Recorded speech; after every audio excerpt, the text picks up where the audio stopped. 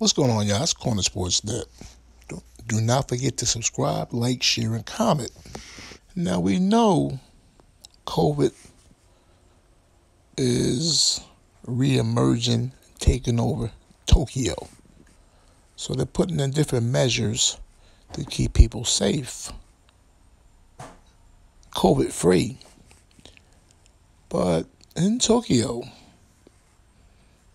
the athletes are going to be sleeping on cardboard beds. Cardboard beds. Now, the reason why they have cardboard beds is to avoid intimacy. Don't they know they're dealing with athletes, world-class athletes? Do you really think them having cardboard beds designed for one person, you think that would stop athletes from hooking up? No. Now, they're just going to avoid using the bed if they hook up. They're going to look at that little bed and be like, nah, we're going to do it this way.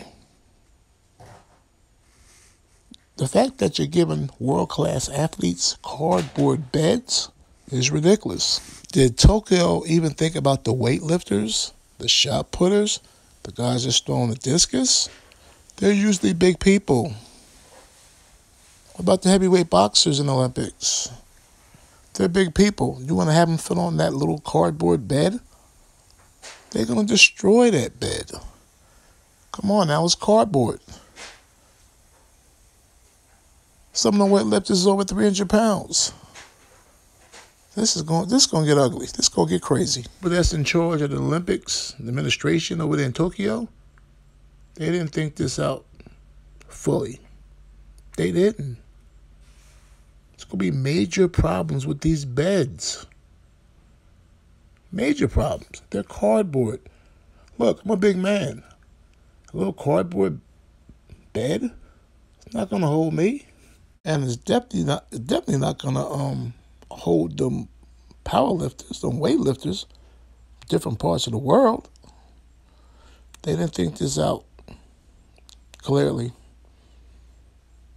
Now you got people that's got to suffer because they're sleeping on some old raggedy bed, and they got to compete at the highest level. They got to go to sleep on a little cardboard bed because you're trying to discourage intimacy.